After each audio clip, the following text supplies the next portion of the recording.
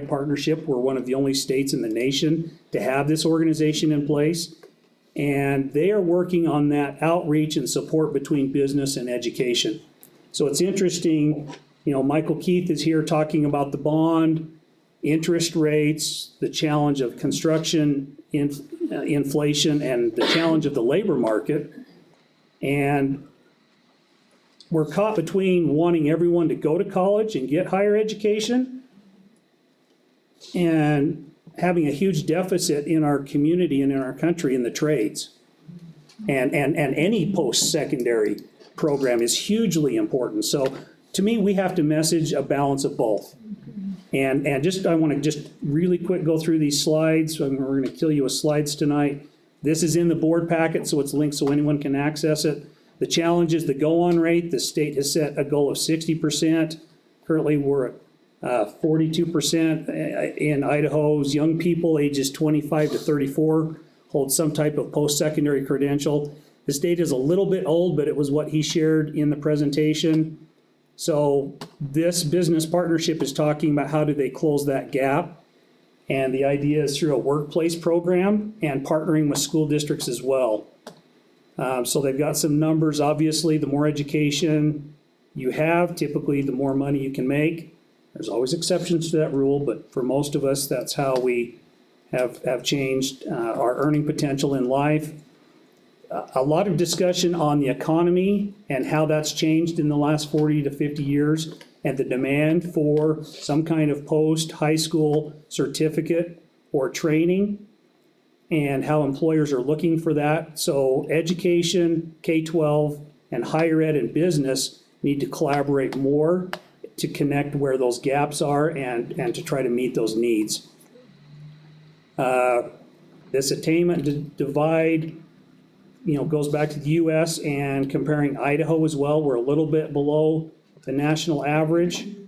I did think of one statistic that was shared in the safety conference. Nationally, the school counselor to student ratio is 1 to 650. Wow. Our goal in our district is 1 to 250. Now, obviously, there'll be some bumps in that, so we are well over double the national average of school counselors. Can I brag on our district even farther on Please. that? I came from Wyoming for 32 years in education, where there's a lot of money and was a lot of money. Our ratio was much higher than when I came to Teton High School. When I first started, I had 7 elementary schools. Oh, my word. Yeah, so yes, it's awesome. Yeah, and then the reason I bring that up is not only just on the positive school culture, but school counselors are critical in supporting students and addressing this very need as well through college and career planning and guiding students to post-secondary options. So obviously the future, there's a big push in education, but it's not just college, it's anything post-secondary. And President Rick Almond with the College of Eastern Idaho is really talking about CEI and ISU's technical programs. Mm-hmm. And in fact, they have the challenge, they have 2-year trade school programs, and they have students dropping out of those because after 1 year, they already have the skill set to go get a job. They don't care about the piece of paper on the wall, they're getting recruited to go work immediately. So they're trying to work on retention because they're competing with the labor force at the same time. I did want to highlight this one. It's a little hard to see. It has every county in Idaho. And Wow. It has Latah County, which is right here, 57, 58%. That's where University of Idaho is. That's University of Idaho. All college towns but us. This is Madison County. Whoops. Don't click on it. It'll go forward. Madison County, obviously they're a big university town. The third highest in the state is right here, Teton County, at 52-ish%. So that was amazing to me. A number of my less respectful colleagues in the room were really surprised by that.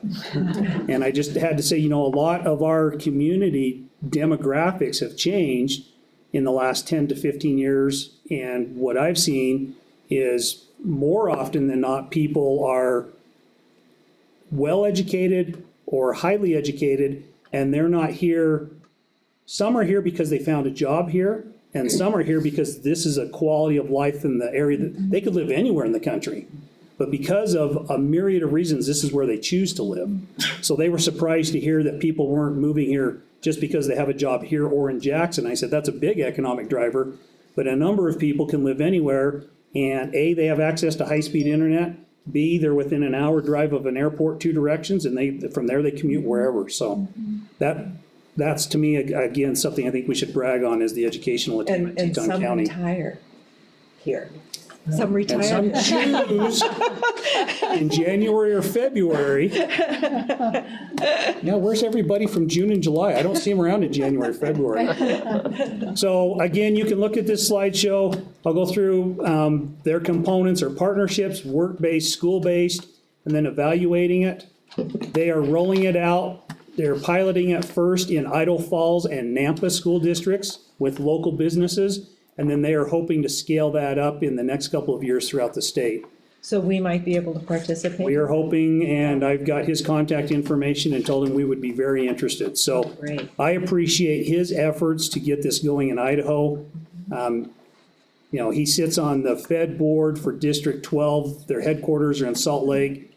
They cover 13 or 14 western states. It's the biggest, and I know this is the world you live in, but the biggest geographical district of the Federal Reserve.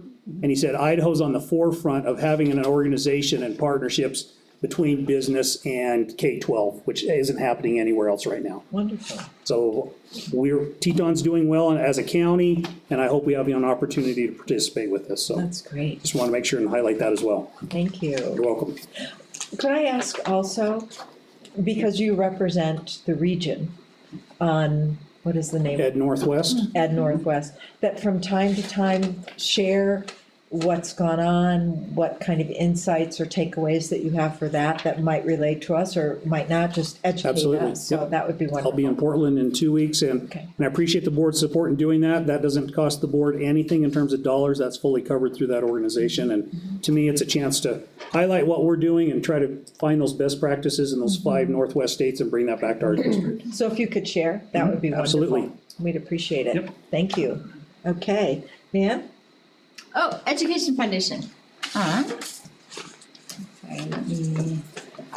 We had a very successful Ride and Dine. It was sold out. I think it was our most successful to date, which was awesome. And so soon we have our board meeting later this week, and I don't want to steal the thunder, but there is. We do a really cool aspect where it's paddle raisers, or just like. We do a live auction, and then it's like, okay, like if you didn't bid on an option or an item, here's an opportunity just to contribute just straight to a project. And the projects this year, I think, were music, robotics, and also Expedition Yellowstone. And I think it was really successful in those 3 particular areas, which is really exciting. Next week is hearing and vision screening. I think Pam is still looking for a couple volunteers to help with vision or the vision side. The hearing, we have someone do it because it's a little more technical. And so if you have time next week to be able to help with that, Pam, I know would appreciate, and she can tell you where she has holes in that. And she sent something out too. Yeah. Yeah. So. Okay, great. Thank you. So you can't say if it was the biggest, Oh, I think it was. that's Yes. kind of what I Yeah. picked up. Yeah. No, it was a very successful. I think it was our most successful this year. I just don't have the numbers right now. Yeah. Wonderful. Awesome. ABC. Thanks. So our programming this year, we started 1 month earlier compared to last year, so we started about a month ago. And our big focus of just starting early was just to keep the kids in a safe environment, focus on getting them some food, and just keeping them safe until their parents were done with work, and that's been going really well. We have a couple new hires, some high school students, some bilingual students are on our staff. They've just been very invaluable for just helping communicate with children and parents and just help us deepen some connections that we didn't have before. And then right now, we've been really working with Megan. We have a force of about 17 volunteers. So a big part of our program is academic intervention. So we've been working with Megan on identifying which kids have needs and then just really nailing it down in which specific area. So then we'll take the volunteers and like group kids in the specific area where they need help. And just so the approach will be much more targeted this year. So we're really excited about that.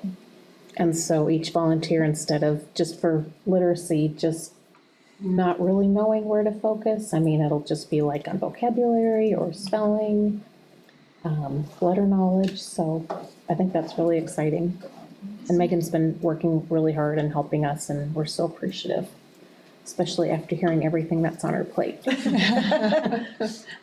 And then we had volunteers coming in today, so that was very exciting. And Pat Willert and Alice Stevenson have just been very instrumental in helping launch this too. And yeah, and they're volunteers as well, and they're just very dedicated to our students and seeing them thrive and do well. And then just organizationally, when ABC started, we were really heavily under the umbrella of the school district. And just as we've, received our own 501c3, we're trying to more differentiate between ABC and the school district. So we have our own bank account set up. We're doing our own payroll now. So we're just making some steps to organizationally stand on our own. And that's all going really well.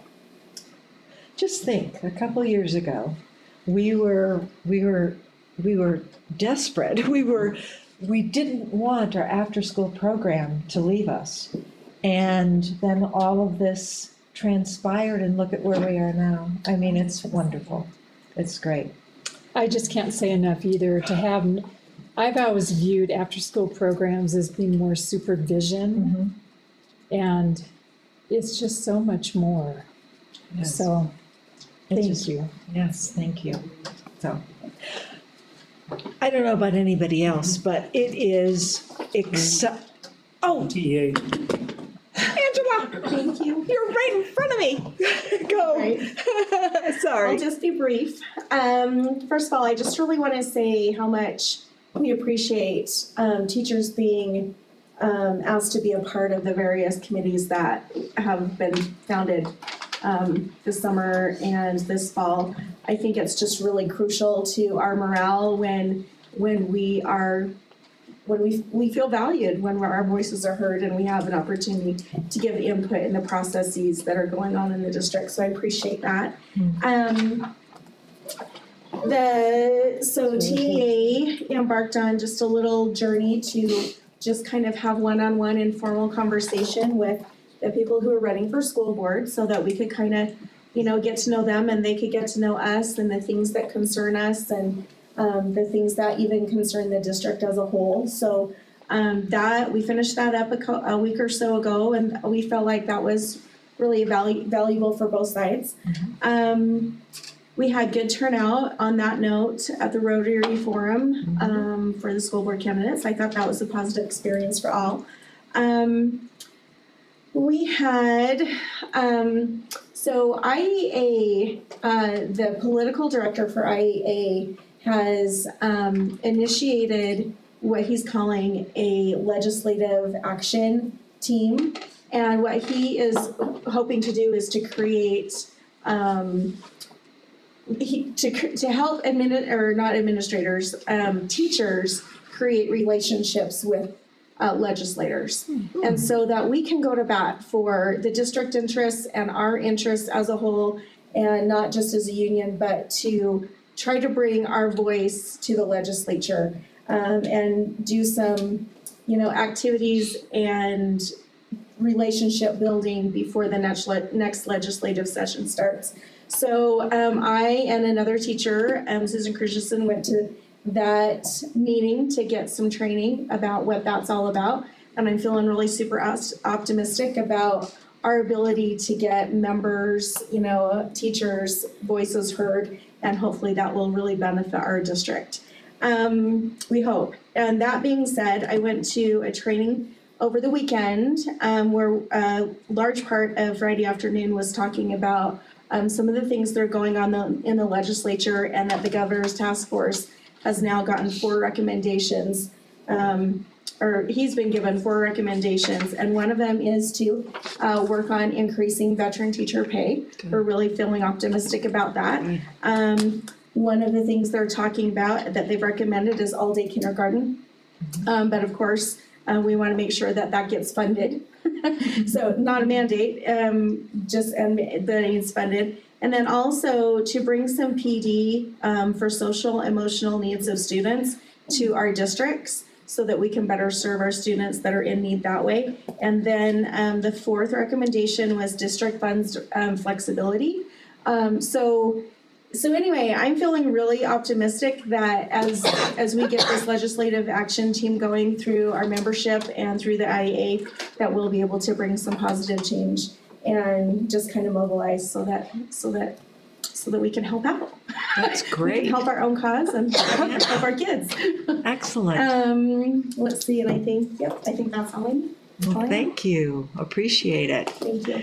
It's just, as I was saying, it is great to hear the people sharing, the people talking about how positive things are, the things that are being accomplished all across the board.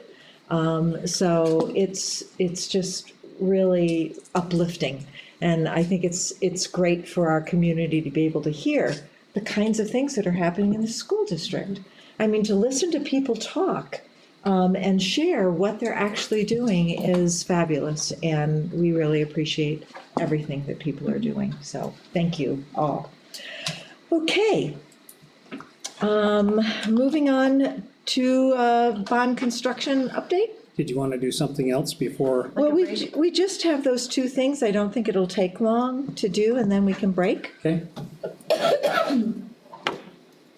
So a lot of times I just talk, this time I want to refer people to the school bond website, TSD401bond.org. We work closely with Headwaters Construction to set this up to share information with the community about the bond. And I should do a better job of letting people know this is where you can go to see updates on the project. So myself, when available, or the project superintendents more often, are going through and updating a list of items that have been updated in each school, and then where appropriate, posting updated photos.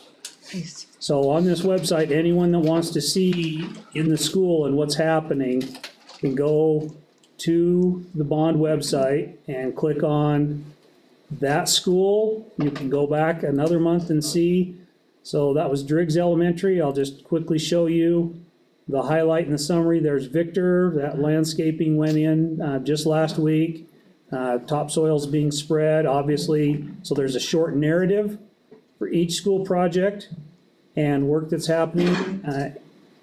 And then big picture, I know I'm going through this quickly, but we're all ready to stretch for a minute. Victor and Driggs are very close to being at the same point of construction due to the classroom size difference between the 2 schools, where Victor has 4 less classrooms than Driggs. Mirror image floor plans, a little different color scheme. Obviously, here's Rendezvous, and as I get to Rendezvous and Teutonia, we are hosting an open house at Rendezvous. That is Wednesday night at 7 p.m. What's 7? Oh, sorry, Teutonia is Wednesday at 7. I'm too old. Teutonia is Wednesday at 7, and Rendezvous is Thursday at 7 o'clock. So there'll be some different officials from Headwaters, hopefully from GPC Architects, to be there, answer questions and showcase the school so you can see the addition and some of the renovation work that happened at Rendezvous. So then you just click on the All Bond to go see the others. Here's Teutonia. That's the front office.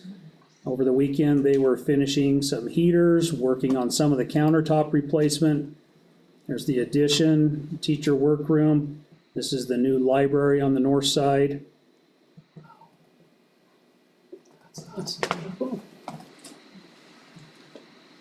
Food service will be doing the cookies. That probably just doubled our attendance this evening. So here's the work happening at the middle school, and even that's a little outdated. The gym block is up to elevation. So they're making great progress on the middle school. They tested the fire alarm at the middle school. I told them the middle school staff's the expectation is if there's a fire drill, they should not have to go back in the building. It should be a one-way fire drill. So I passed that along for the middle school. Here's the high school edition. This is the auxiliary gym, roof trusses and decking going on. VOAG's been finished, good narrative detail. This is the outside of the cafeteria wall on the south side where all the brick was demoed off of that. And just recently, glue board insulation's been put up to keep it warm. Here's a skid steer in there demoing that wall. This is a classroom edition with roof truss. So there's wood trusses over the classroom edition and metal trusses over the gym edition. So a great place. You know, obviously I'm working closely with the architects and Headwaters daily on everything that's going on, but I appreciate their extra effort to put this out there for us and the communities to get a real-time update on what's happening with all 6 projects. Just want to make sure people are invited to the open houses at Rendezvous in Teutonia this week. Can you click on either the Ruse or Teutonia? And then scroll down. Keep going. There's a bar at the bottom that's really awesome. Project completion. It's hard to see, so, and if the projector's good, this cable right here is bad, and I've told IT we can live with the yellow projector. They need to take care of the schools first, so that's why the color's still weird, so. But on all of the projects, you can see like that bar track will track and sort of show you how far we are making progress, which I think is just a really, like, it's easy to glaze over a bar, but Yeah, there's the middle school 23. And That's nice. yeah, so it's, and Monty, I have a question for you, and I apologize for not telling you I was gonna ask you this ahead of time. With Teutonia and Rendezvous, how are we in the GMP, there's like a date that if they went beyond that date, then some things would happen. And I'm not describing this very well because this is not my realm. Are we approaching those dates of when Headwaters said that they would be completed? Yes. And are they complete, the Yes. projects? Okay. Yep, so the projects they are complete, they are on schedule. Okay. That question has come up a lot, and I appreciate you bringing that up. Even though we will be on schedule, working on final inspection, punch list, certificate of occupancy, from our experience and the crunch for both Teutonia and Rendezvous, I've told them, we want to hold them accountable to meeting their schedules. Yeah. But we need more time on our side to get systems set up before we actually move in. So specifically the IT network system, the security camera system, the door lock security access systems have taken quite a while. Now, granted, we were inspected and safe and ready to get in the building. Yeah, we have our COs, Yep, but they're still. exactly, but all of those have taken some time. So I'm following up on Teutonia and Rendezvous, and then we are planning ahead for Victor and Driggs. So even though the tentative deadline, just off the top of my head, is the middle to end of January to be completed, it will be end of February to early March before we start moving in. Because we need some time between all the subcontractors finishing their sub list, then our staff getting in to get systems set up before we're trying to move in, have school rolling, and have more frustration than we need. Awesome. Yeah, great question. No, I was at Teutonia today, and they still don't have the doors set up yet. Right. And Yep.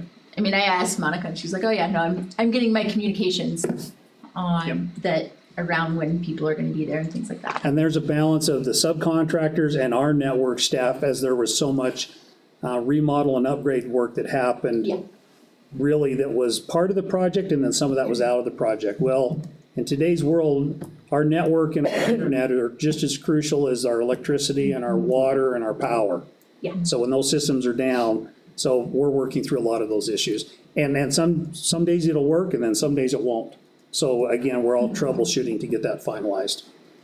So Monty, with that, you're talking about IT and us getting the systems in, and we're giving ourselves, what, a month?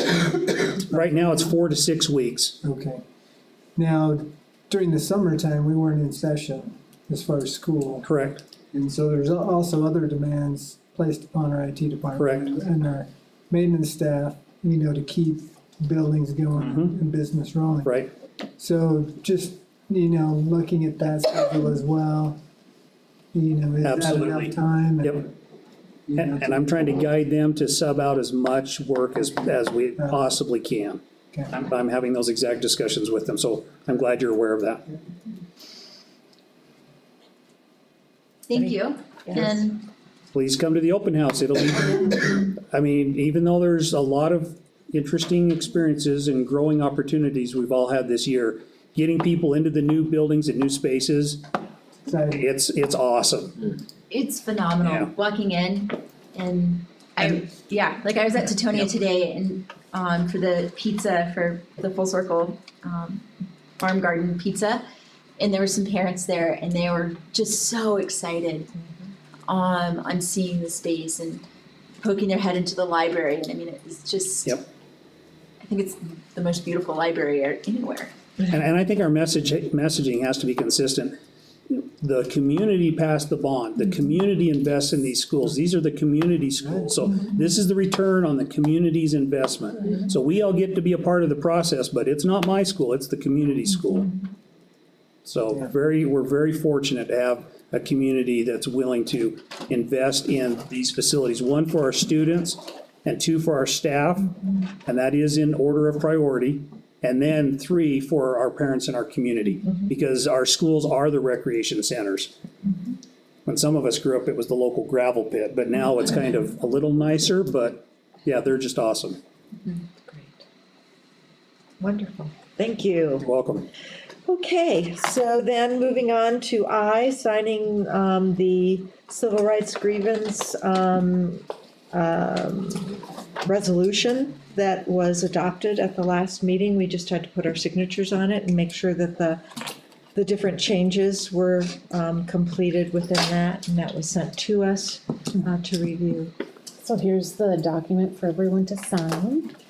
And I don't know if each board member just wants a copy of what you're signing. Start over there? Sure. Go ahead and pass that. So the changes you all talked about was changing the meeting date to July 16th. That was completed. Taking out the Teton School District functions, adding the administrative team to superintendent, and then removing number 2. So those have all been completed. So if it looks good, it's ready for everyone to sign. Thank you, Diane. Thank you for Yes, doing of that. course. Mhm.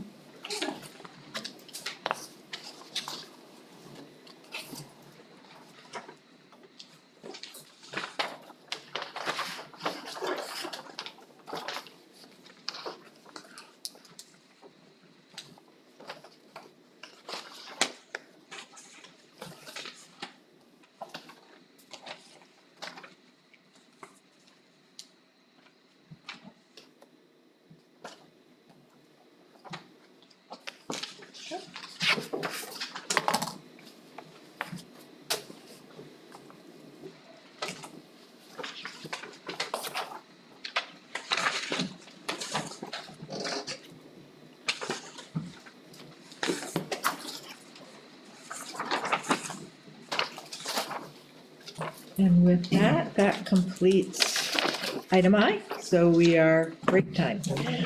So let's be back at about 9:45. Sounds good. 9:45? 9:45. Okay, back at 9:45.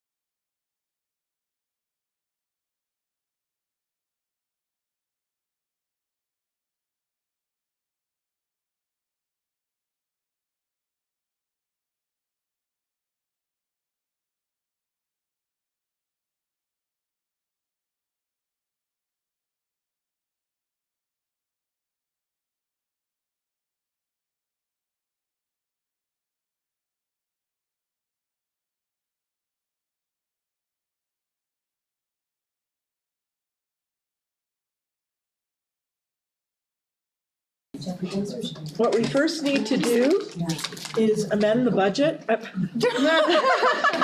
Amend the agenda. Anyway. That was hard, remember? This is hard. Because as pointed out to us, thank you. When we did our consent agenda and we did personnel, we forgot to do the special situations. And so we need to go back and do that. So can somebody make a motion to amend our agenda and insert this? Make a motion that we amend the agenda to cover personnel, special situations at this time. Second? I second that.